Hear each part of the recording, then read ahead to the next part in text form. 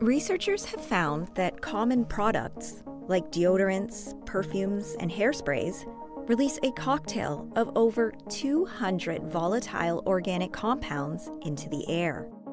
When exposed to ozone, a reactive gas that can enter homes through open windows, these compounds trigger chemical reactions that create new pollutants.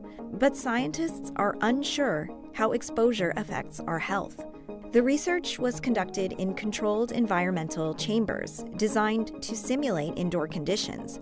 The study found the introduction of ozone, especially with products like perfumes and sprays, can create particles that rival those found in heavily polluted cities. The study highlights the need for improved indoor ventilation and air purification to reduce exposure.